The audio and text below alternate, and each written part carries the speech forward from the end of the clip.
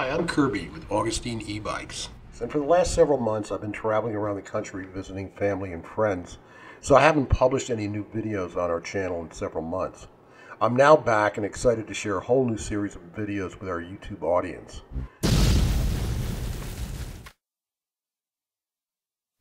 If any of you have tried to buy anything bike or e-bike related in the last year, you've probably found yourself frustrated by a lack of availability and lengthy delivery times. As a result of the coronavirus, the worldwide supply chain has been hit pretty hard. In this video, I'll be looking at the reasons for this and a look at what to expect in the year ahead. Let's start with 2020. The first half of 2020 has been a period like no other for the bike and electric bike business.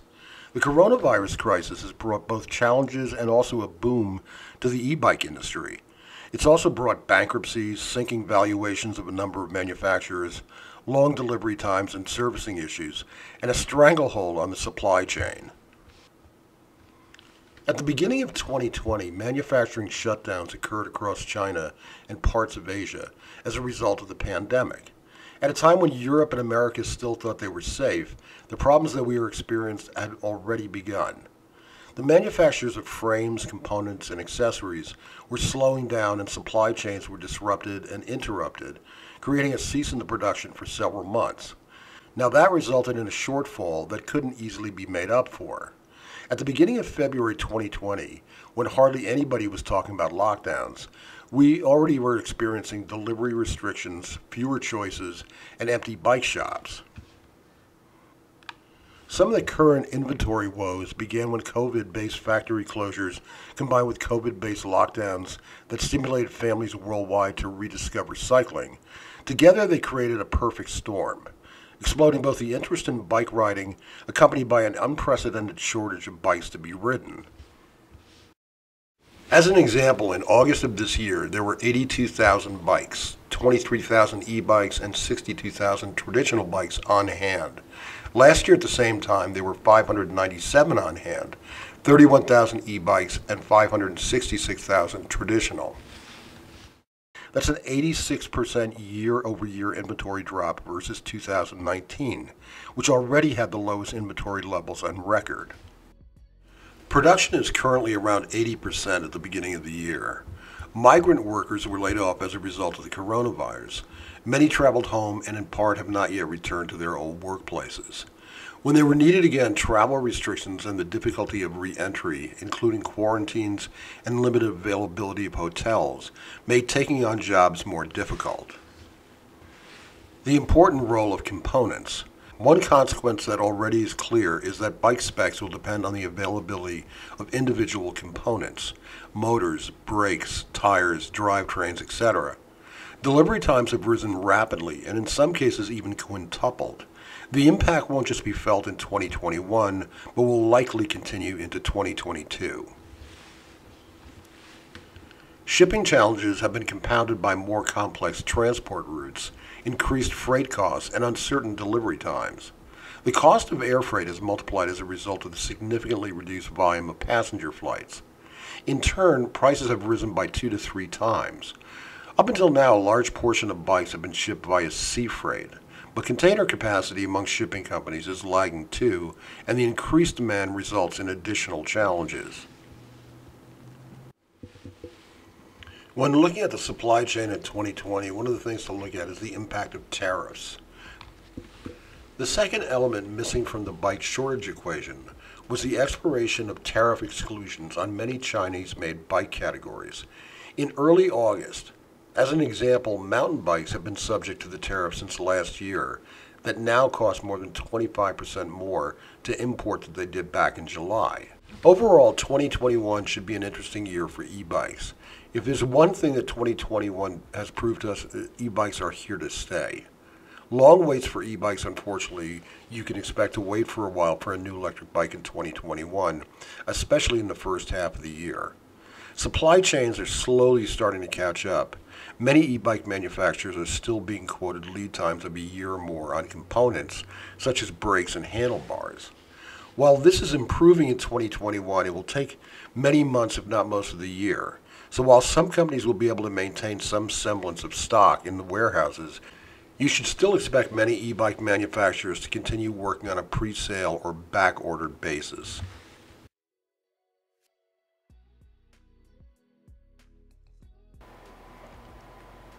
This is an update to a video I did a little while back on buying tips for e-bike kits and batteries.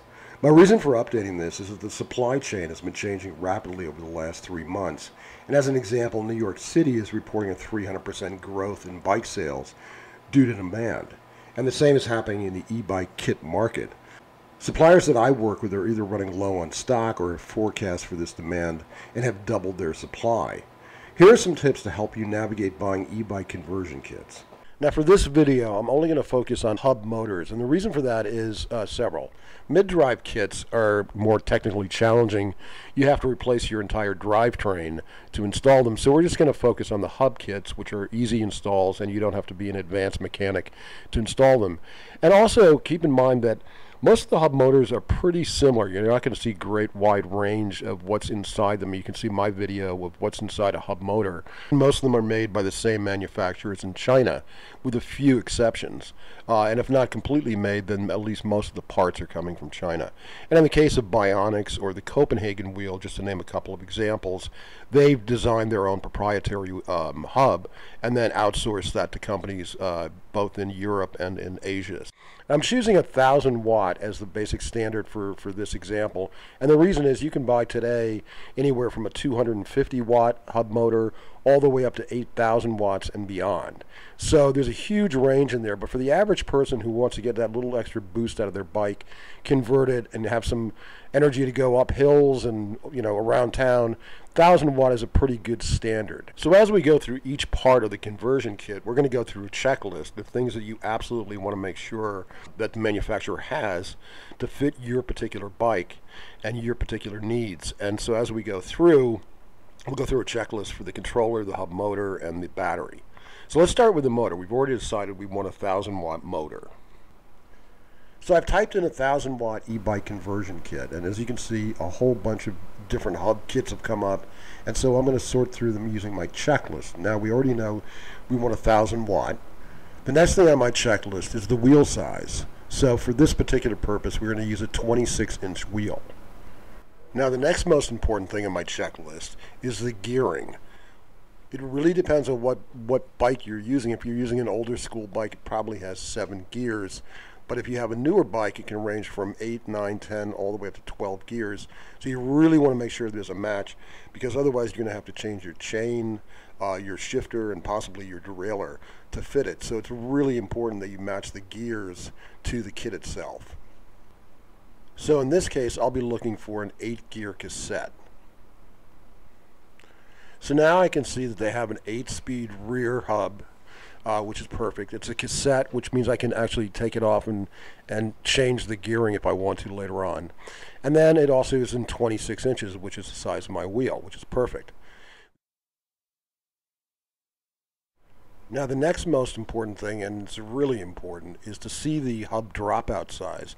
And that's to see if the hub kit will actually fit on your bike. The standard size for most bikes, without exception, is 135 millimeter in the rear. So here it says 140 millimeter, which is too wide for my bike. So I contacted the manufacturer and found out that they do have this in 135 millimeter. Now, once I've made the selection, I can now see what the price for that kit's going to be. Now, I don't have to make a decision right now because I still have to go through the rest of my checklist to make sure this is exactly the kit that I want. So now what's really important to me is looking at the controller and what the kit comes with. I can see here that it comes with a pretty substantial controller based on its length and the gauge of the wires. I can see it comes with a KT LCD3 display, which I have a lot of experience with. It's a great LCD, and the reason those are important compared to the LEDs is not only the control it gives you over your bike with functions, but also the readout and information about your bike while you're riding. So those are both two really important things to me. Now what I want to do is check out the specs on the controller, which is really important as well to make sure I've got enough ampage on this. Here I can see it's got a 26 amp output, which is great. I prefer 30, but for the purposes of driving a 1,000 watt motor, it's fine. Anything below that would be too little. Once I've gone through to make sure that all the specs are correct for what I want and my needs for my bike, and it's going to fit, it's got the power I want, then what I'll do is I'll actually look at the reviews. The reviews are really helpful because it's coming from users who've actually purchased this product. Amazon, of course, lives and dies by their reviews, but not all sites have them, but many of them do. So that's kind of one last helpful push to make a buying decision for me.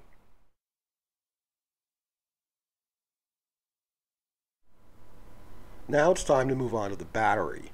Now I know that I've got a 48 volt kit, so I want a 48 volt battery. I want it on a down tube, so it's actually on the bike itself. And I want it to have enough amp hours to give me range. Amp hours is what gives you your distance. It's kind of like gallons of gas in a gas tank. So I'm going to go with a 48 volt 17 amp hour. Any battery with more than 17 amp hours is either going to be a rear rack or a triangle. And so in this particular case, I don't want either one of those. So now what I want to look at with the battery is the BMS, or battery management system, and see what it's capable of. It's the onboard computer chip that's in the battery, controls output, and works directly with the controller. So I've got a 26 amp controller and a 30 amp BMS on the battery that's perfect. Anything less than 30 BMS I probably wouldn't buy.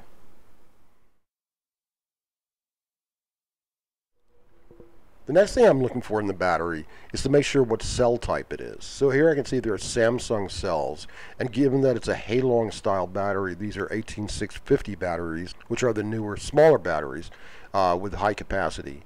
And I can see the watt hours up there and also the cell configuration, which is important. This is a very standard cell configuration.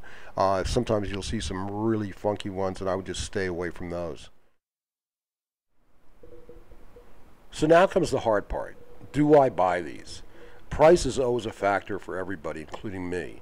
So I've done my checklist. I've made sure that these products meet my standards of what I'm looking for. I've also worked with these companies before, so I have background in working with them. And I also do a lot of extensive research on the manufacturers, even though it's selling through Amazon or another third-party seller. But at the end of the day, you have to weigh whether the price meets what you're looking for and how much work you're willing to do or how much more time you're willing to spend. So maybe with enough research, knowing what you're looking for, you might be able to save another $100, but is it worth the 18 hours of research? So the choice is yours, but I hope these tips helped you in your buying decision. Go through your checklist, make sure that these products meet your standards and your riding needs, and enjoy. So here are some bonus tips on how to buy e-bike batteries online. And this is a great way to safeguard and make sure you've got the product you want and get it delivered safely. Sometimes it can seem daunting to sort through all the different choices out there when looking to buy a battery. And since it's an expensive investment, you want to make sure that you're making the right decision. In this video, we'll look at some of the basic tips for buying your e-bike battery that will help you make good and safe choices. One of the first things to understand is that the e-bike battery world, ultimately all roads lead to China. Some of the biggest places to find e-bike batteries are online, such as stores as Amazon or DHgate and AliExpress, which act as middlemen for many manufacturers throughout Asia. Or, of course, you can buy directly from the manufacturer, which I've done many times, but it's a little bit trickier. So let's go through the checklist of what you should look for in order to make an informed decision. First, determine the voltage you'll need for the battery, and that is determined by the voltage of your controller and motor. Is it a 24, 36, 48, 52, or 72 volt kit? The next is to determine how many amp hours you need. And amp hours are important because the larger the number, the greater your range. Next, look at cell types. The biggest makers of battery cells are Sanyo, Samsung, Panasonic, and LG. And sometimes you'll pay a premium for selecting a specific brand versus a generic Chinese battery.